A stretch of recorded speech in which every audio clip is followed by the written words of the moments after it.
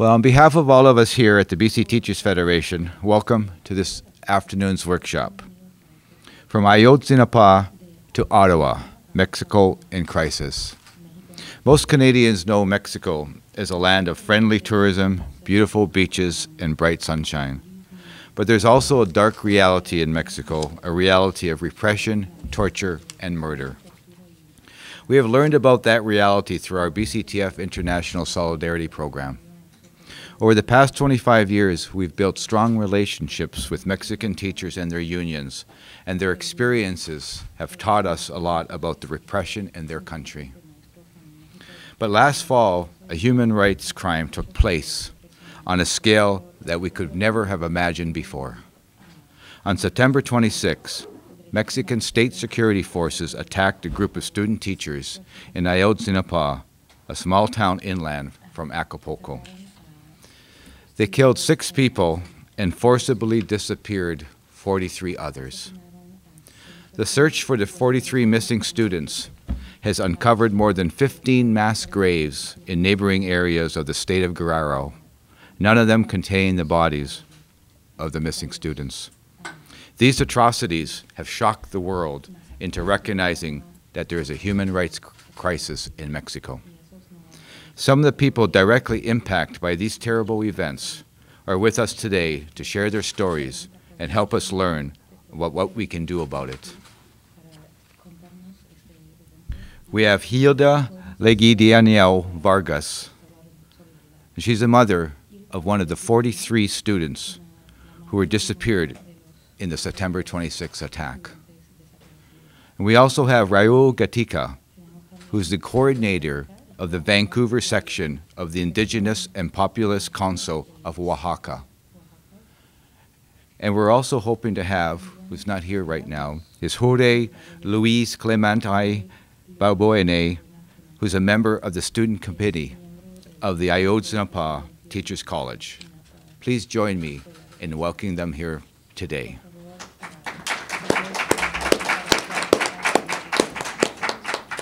And we're going to start off with Raúl giving kind of a broader context to the struggle right now.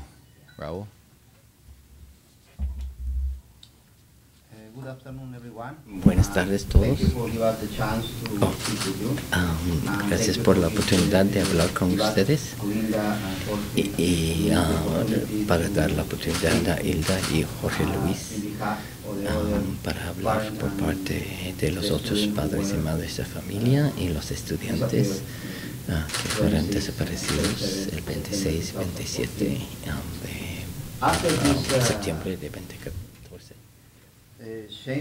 Después de esta acción vergonzosa por la policía con la complicidad de distintos niveles del gobierno, el mundo se volvió horrorizado por las atrocidades y muchas demostraciones. Muchas manifestaciones han pasado.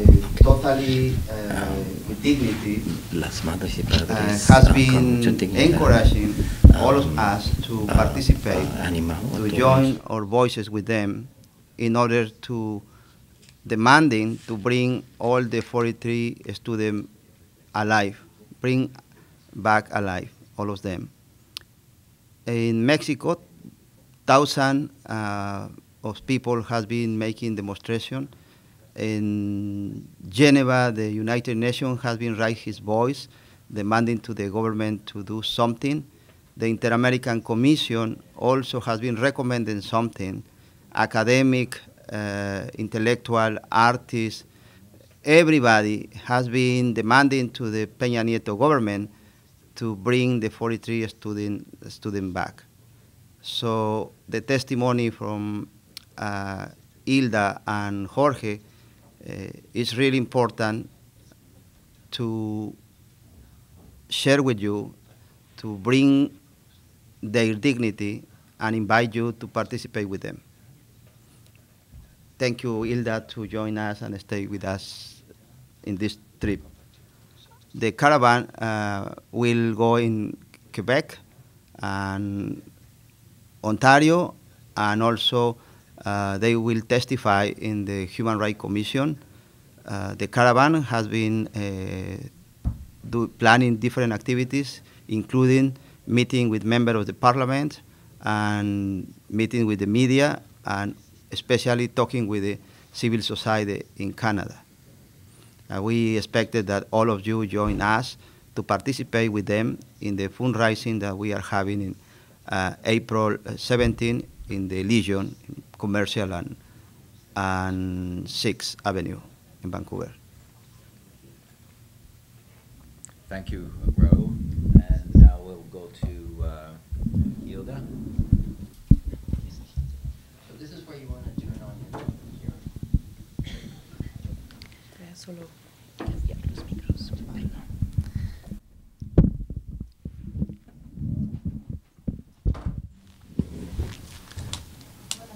Good afternoon. My name is Hilda Legitenia Vargas.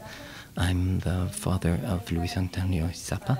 My reason for being here is, first, I want to thank you for giving us the opportunity to have us listened to.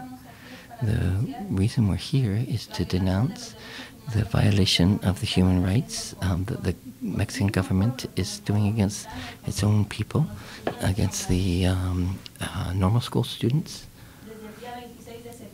Since the 26th of September, it was the government that took away our children because it was municipal police with the complicity of the army, and because they also participated in the abduction. But the government hasn't wanted to investigate the army's role. And so we have told them that it's important to investigate this. And we should also investigate the former governor of Guerrero, Angel Aguirre. But to date, they still haven't investigated. We don't know why they're trying to cover this up. But perhaps if they continue investigating, they'll notice that other levels of government has had a role in it.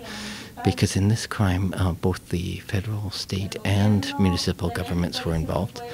The governor of Mexico says it was organized crime that took away our children. But unfortunately, in Mexico, we are governed by organized crime. So the same criminals are those who are in the leaderships in the key political positions in Mexico. And so it's our demand of the government, because it was the government, the police that took them, and so our demand will always be towards the government. In February, organized crime hung a banner in which they said that they were not responsible for what happened. They also said that it was the government. And so we will continue, and we're going to continue looking for our children. The government makes use of their police to kill, to disappear, to kill students. This has happened in the past as well. In 2011, 2 student teachers from our normal school were also killed by the police. So this is something that's an ongoing process. And right now, our case is before the Inter-American Committee of Human Rights, and they're carrying out investigation. We've called on the Inter-American Human Rights Commission because we're finding the government is not carrying out the investigation. And so the Inter-American Human Rights Commission has made their first recommendations to the government, and one is that they need to use up-to-date technology, that they ask for the support of the international community to provide the technology for looking for the students, because to date they haven't made use of these. Because the government, we've gone with the government in the research, the investigations they do. They just go down the road. They don't look thoroughly. And so this is why they haven't found our children. But because we think that they have them, we don't think they're going to take us to where our children are. So since the 26th of September, we have gone to look in hospitals, in prisons. We went all through the town of Iguala, but in the moment we still haven't been able to find our children. And now we have to go overseas, abroad, to put pressure on the Mexican government because they don't want to do anything. For them, the case is closed. In one occasion, they said our children were buried in mass graves.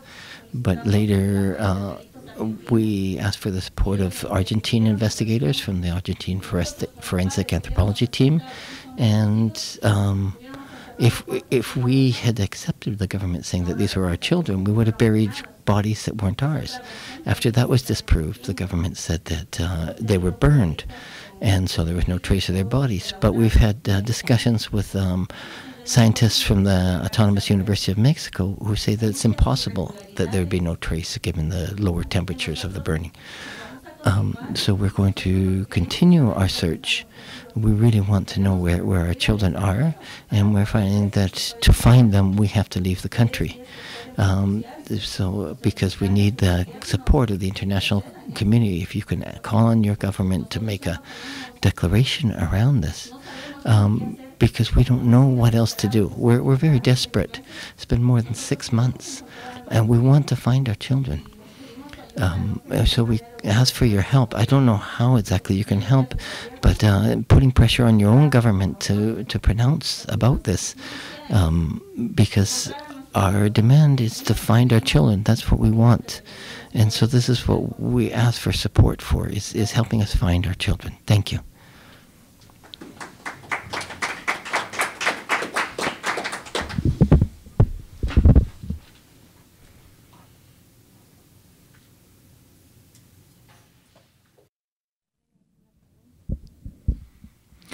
So at this time, if there's any questions, we've got some time to take questions from anyone.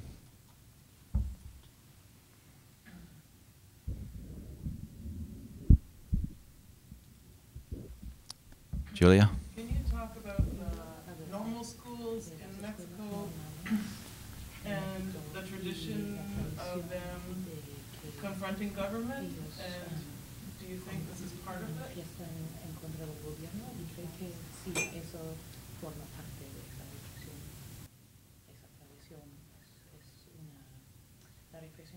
Resulta en parte de esa tradición de exigir al gobierno por parte de los estudiantes en las escuelas normalistas.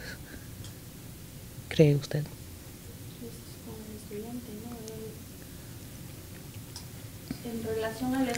In relation to the training schools, I'm not sure how the normal schools work exactly. Our kids, our children, the 43,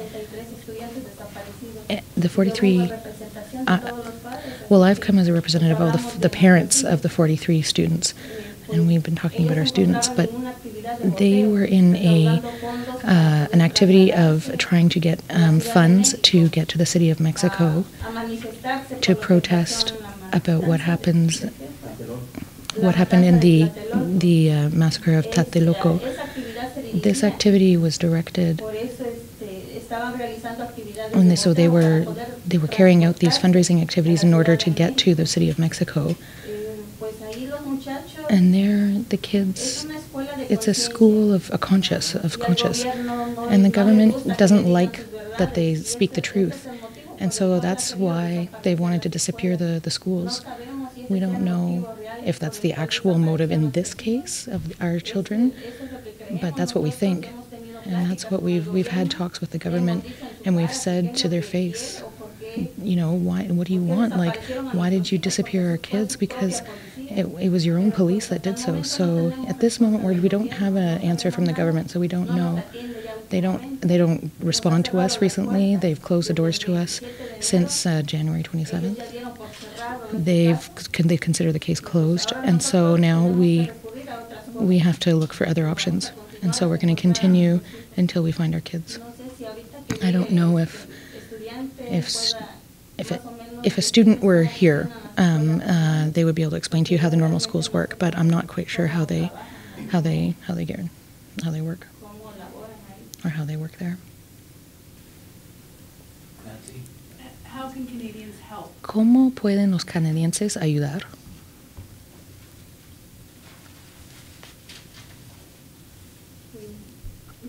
Well, I honestly don't really know what you can do, but you know what we've asked is that you raise your voices, that you ask your government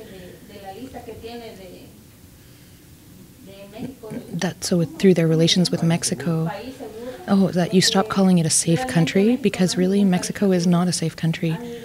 It's, foreigners have gone there and been killed, people have been kidnapped, so Mexico is not a safe country.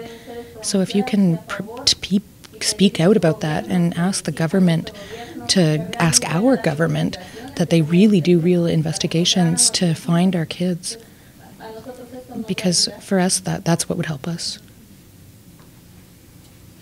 For Raúl, who comes from Oaxaca, and I'm wondering if you could talk about the role of the normal schools and indigenous education in Mexico, because as I understand it, the same issues that are applying there are also issues in Oaxaca.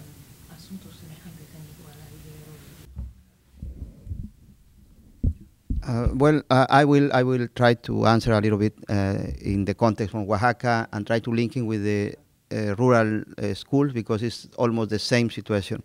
But also I want to tell you that the Jorge Luis is sending me a message. Gil is sending me a message to say that Jorge Luis he preferred to go to the take a rest because the doctor recommended him to take a rest.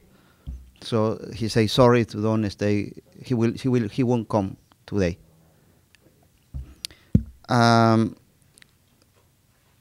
The rural schools were formed many years ago by the President Lázaro Cárdenas.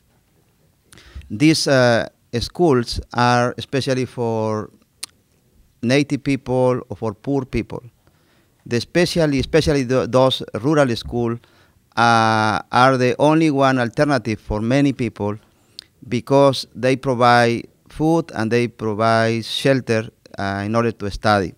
So the poor people don't have a chance to go to the university. They go to the normal, the school teachers and finish a career to become a professor from faraway towns where nobody want to go to teach the children.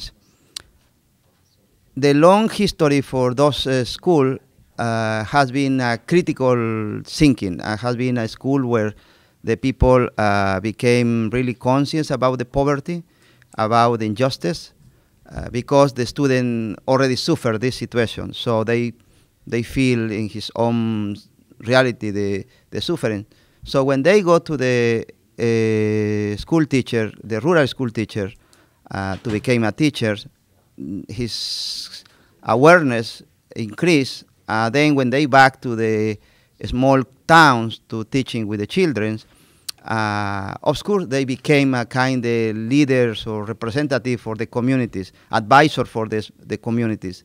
And in many cases, those teachers became leaders for the huge movements, including the guerrilla.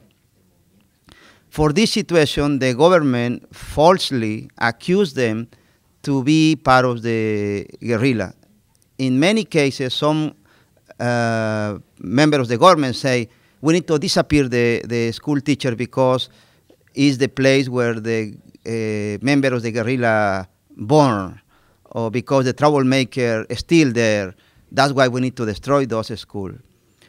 That is totally false, because what those schools provide is awareness to get involved into the reality that they are living. Most of the time in those kind of schools, the rural school, are native people, like in this case in Ayotzinapa, Musgos, Nahuas, Mixtecos, and Tlapanecos, I guess, in Guerrero, mostly in those schools.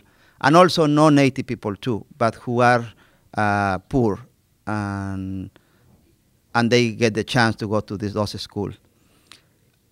It's true that those students do different activities to get some money to go to teaching. They get money not used for demonstration. They raise money or ask for money in different communities, not used for demonstration, but it is also because the privatization of the education has been reducing the budget to buy pedagogical materials, for example. So the student has to collect money in order to buy some materials when they go to practicing to be a teacher in the faraway towns. That's why they collected money. They go to do a boteo, is what they say. Boteo is a way to go into the street and ask the people to donate some money. And this money has been used sometimes to buy pens, notebooks, or pedagogical material that they will use into the towns. And the government say that they are troublemakers because they are asking for this money. But the government never recognized that this situation happened because they have been reducing the budget for education. The long history for the rural school is that the student usually became linking with the popular movement too. That is why also the school have a lot of support for the population, because many times they became involved into support the popular struggles. That is in general situation with the school teachers in Mexico, and is the situation with Ayotzinapa. Most of the rural school has been disappearing now. Mactumaxá in Chiapas, El Meche in Hidalgo, Tiripetío, all those schools has been reducing the budget and almost disappearing. And this because the policies for the government to disappear this kind of school. They don't want a critical teachers.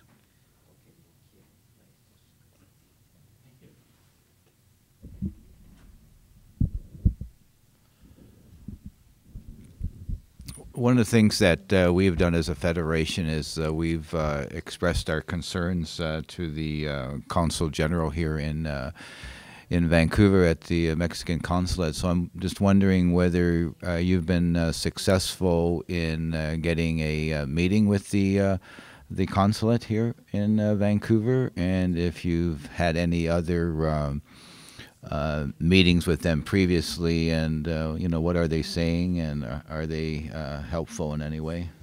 And that will go to either Hilda or Raúl, or to both of you.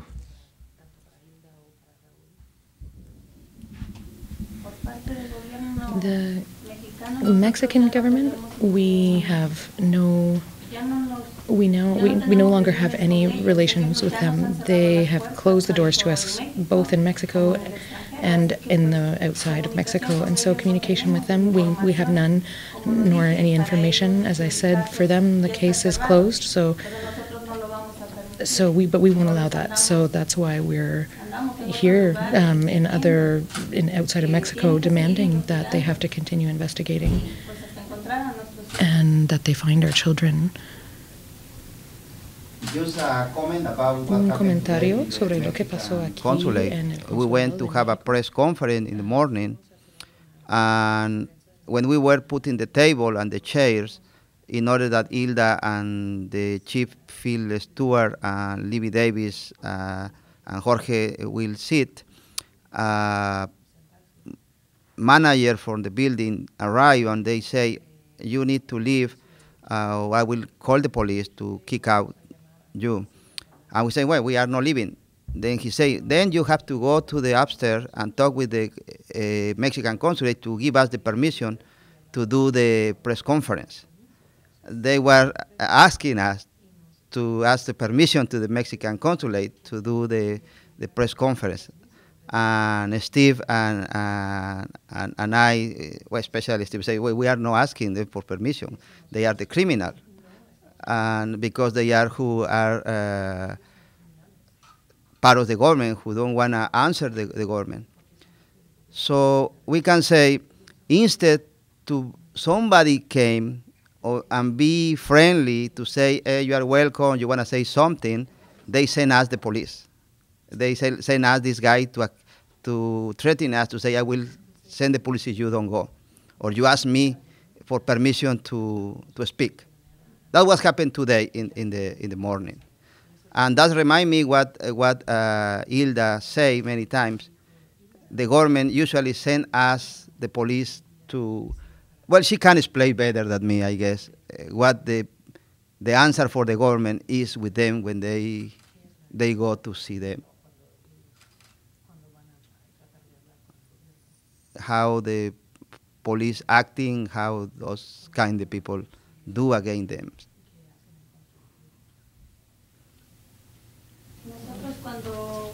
When we go to protest, when we go looking for them, even for looking for our children in Iguala, the police, they send the police, they send the riot police. They've hit students, they've hit teachers, we've had black eyes. There was a parent, they broke his arm with their shield things that the riot police have, and so the police really, when they send the police to hurt us, to hit us, they don't have any respect for us. And we've said to the media that it's the public force that detains the vandalism. They call us vandals for looking for our children, but we say no, we're going to continue looking because it's not an animal or an object that's been lost. It's our children. So we'll continue looking for them. We're not afraid of the government anymore because we've been demanding our children and we'll continue demanding for our children. So just I have a couple of questions. What happened with the press conference? ¿Qué pasó hoy con la conferencia? ¿Procedió? Yes, we did the press conference because Steve is really smart and he say, yeah, you want to send the police, but just wait a few minutes when Libby Davis arrive, the member of the parliament, and the chief Phil Stewart arrive. Then you can call the police. And then the guy say, okay, you can do that, but on the street, a little bit far from here. Then we did the press conference.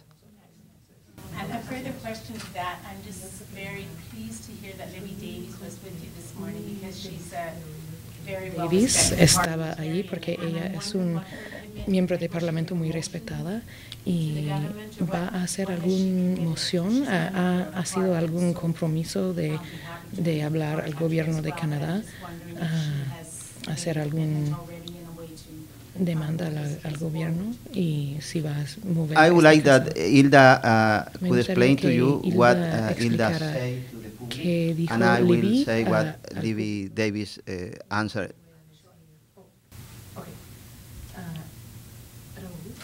Yep. Yeah. ¿Quieres que lo diga? Okay. Hilda, during the press conference, Hilda asked to everybody to demanding to the Canadian government to ask to the Mexican government to looking for his children or make the whole investigation in order to find the 43 kidnapped students because they were forcibly disappeared. And then Libby Davis say, okay, I have my task. Now I know that what I have to do. I will call my colleague in the parliament because you are going to have this meeting with the committee, the Human Rights Committee, and then we will pressure to say something in the parliament. That's what she said, and they will work to make a pressure.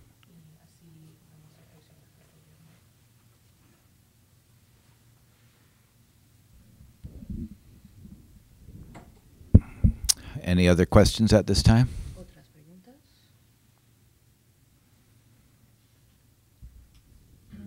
Can you explain the rest of your tour?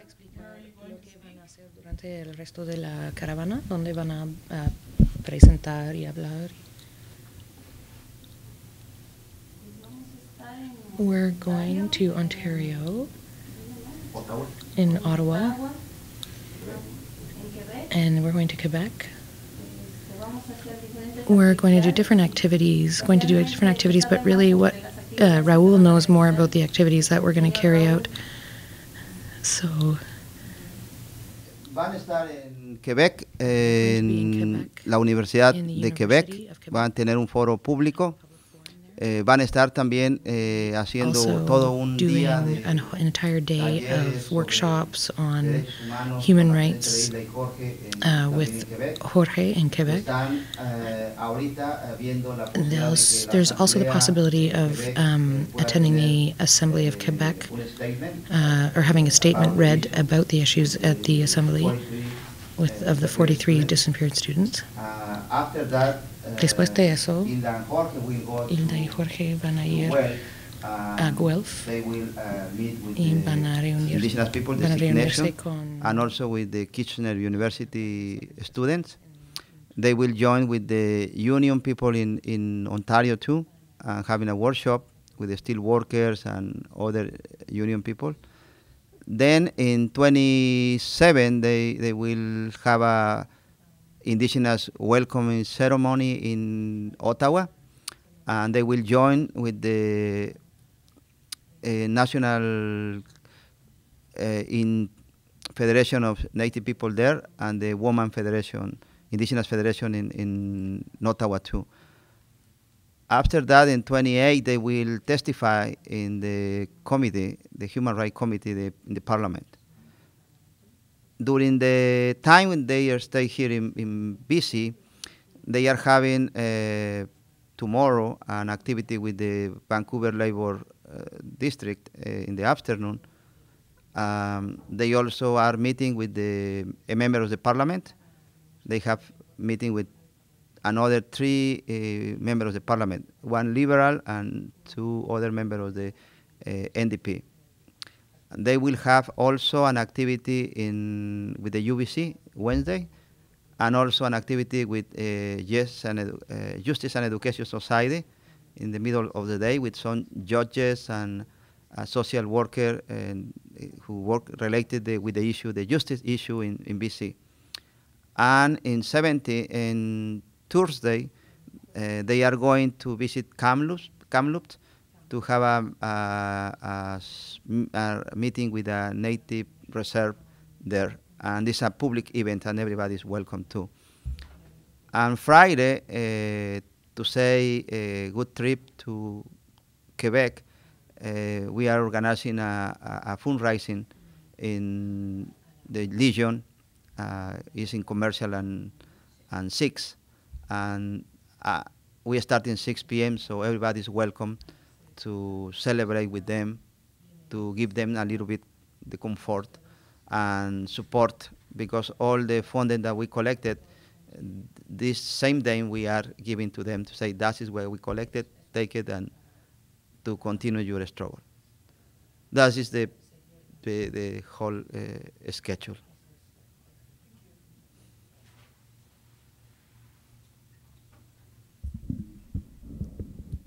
Yes, in the back there. Can you hear me? Yeah, a little louder. I'll stand up. So, thank you for sharing your experience and your trip to finding your missing children and starting this movement. My understanding of the current situation in Mexico is that this, what's happening, is just an aspect that reflects the bigger picture where, all the conflicts and statuses and how people work together and how the people in Mexico work with the government. So, because this is a project to make Mexico a safer place, what is the objective and what is the plan to achieve that? What happens if you find your children? What happens if you don't? And what are you going to do? Sorry, could you repeat the last bit? There was some noise here, I couldn't hear. Where do you? After you said make Mexico a safer place. Yeah, what is the objective and what is the plan in the long run? Entonces, ¿cuál es con la campaña de hacer que México sea un lugar más seguro, o que el gobierno canadiense también actúa para presionar al gobierno mexicano y para reconocer que México ya no es un lugar seguro como declara el gobierno canadiense? ¿Cuáles son los objetivos de esta campaña? Para nosotros For us, the principal objective is to find our children, and what we're doing is, number one, find our children. Number two, we want this to end in Mexico. So we're fighting for our children, but we're also fighting for the other people, because many people have children in Mexico, and we don't want them to go through what we're going through. And so we need to continue our struggle, because if we don't want the government to continue these kind of actions, we have to keep pressing. But for Mexico to change, I think we need to change the entire government. The government is corrupt. The government is permeated with drug trafficking. And so for Mexico to change, to become a safer place, we need a total change in the government in Mexico. And so this is what we're demanding, is that this stop. It cannot continue.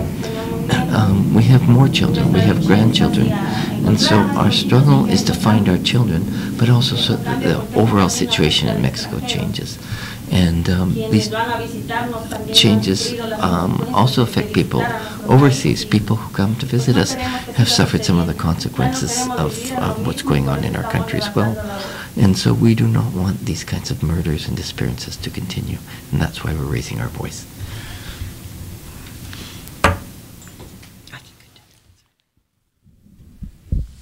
Well, at this time, I want to thank Hilda for sharing her story, and we appreciate that it's not easy to first have to deal with a missing child, but also have to keep reliving these memories over and over. But it's important to be sharing the stories. And to Raúl for being here too, and his work that he does here in Vancouver, and the struggle in terms of the Mexican people in his homeland. And know that we've heard from you, and we get to hear more firsthand experiences of what's happened in Mexico, and what's needed, and what the long-term objective is in terms of changing and making it a more safe place for everyone. And we have a responsibility to act, and as the BCTF, we have talked with the Consul General in Vancouver, and it's really upsetting to hear that they refuse to meet with you again, because they think this issue is settled, and it's nowhere near settled. And so when I did talk with them, they assured me that they would be welcoming a meeting, but to be denied a meeting with their own people. So I think we're going to definitely express our concern again to the consulate here in Vancouver. We've written to the President of Mexico and other authorities, and we've also participated in the marches with the Mexican community in Vancouver, and we'll continue to do that, because I think that's important to continue to bring light to the struggle. And we know that we need to do more, and you're absolutely right that we have to take up this issue with the Canadian government, and it's good that Libby Davies will also be doing this and talking to her colleagues on Parliament Hill, because that's important. And we have to let our government know that it can be business as usual with our government and the Mexican government, and we'll be calling on with others and asking our government here in Canada to revoke the safe country status that they have for Mexico, and eliminate the barriers for people seeking protection in Canada, because what we know is right now it is not a safe place, and this is just an example that's has brought this to the light. And so we're going to be asking the Canadian government to hold the Mexican government to the same high international human rights standards that we expect of all democracies and all of our trading partners. And we again thank you for coming here and helping educate us about the realities of what's happening in your country. And we'll be with you in solidarity as you continue your journey, and looking for the return of your children, your students, safe return, and getting the government to finally act upon this. So thank you very much for being here and sharing the story. And also on behalf of one of our small locals in the BCTF, local Arrow Lakes, they've donated $250 here to support you in your journey to Ottawa and the journey and to continue finding justice here. So this is from one of our locals.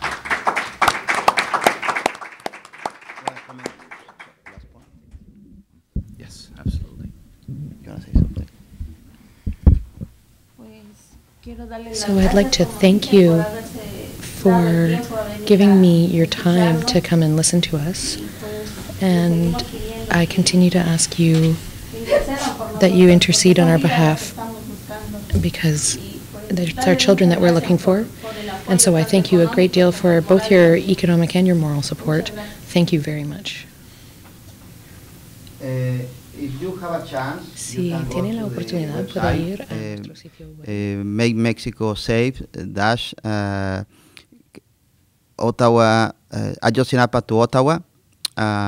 You can see two petitions that you can sign online. The petition is, one is petition asking to the Canadian government to do something in order to bring back alive those 43 missing students. And the other petition is a letter sending to the Mexican government to demanding him to do the whole investigation in order to find the student, because as Hilda say, the government is responsible for the safety for his citizens. So we invite all of you to sign this petition online, and that's another way to support the struggle for Ayotzinapa people.